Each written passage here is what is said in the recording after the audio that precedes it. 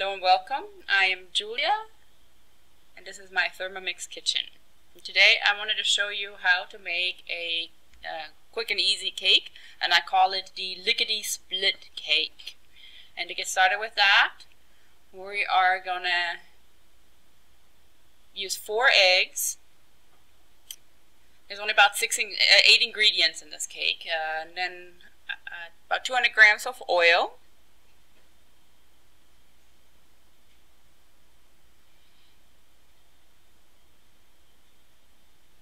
So there's 200 grams of oil, and I'm using a coconut oil, but you could use any other neutral tasting oil.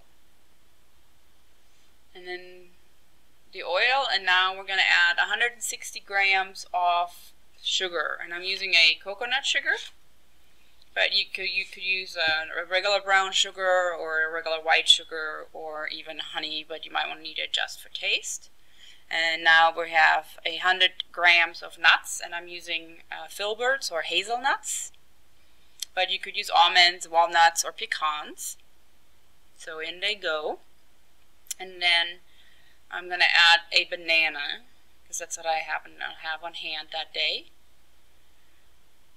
And I'll just break that in a few pieces, toss that in. You could also use an apple. You probably want to core that before you add it, or have 1 or 2 carrots depending on size, and you could even mix or match. And then 100 grams of chocolate, and I'm using one of these European style chocolate bars that come in 100 gram packages, but you could use just 100 grams of chocolate chips or some other chocolate. And that's it for the first 6 ingredients. We're going to mix all of that up now. And so to mix it up, we're going to put on the lid and then give this a good whirl for a minute on speed 6.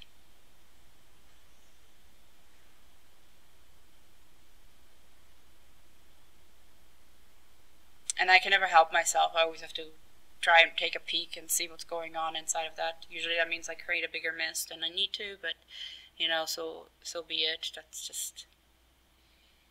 just what I do.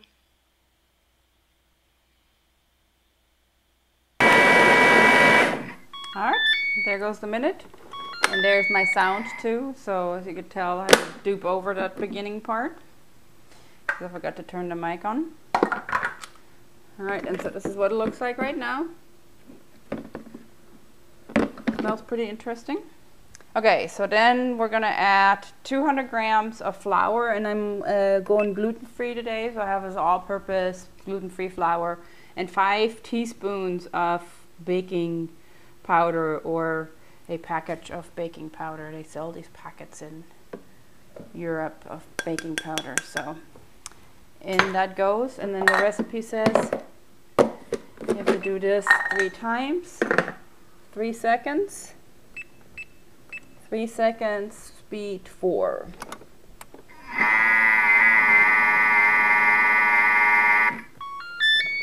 So that was the first time.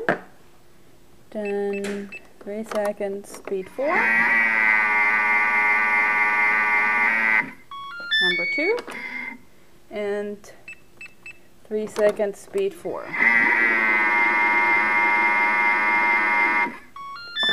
And that's that. Okay, so now I have prepared a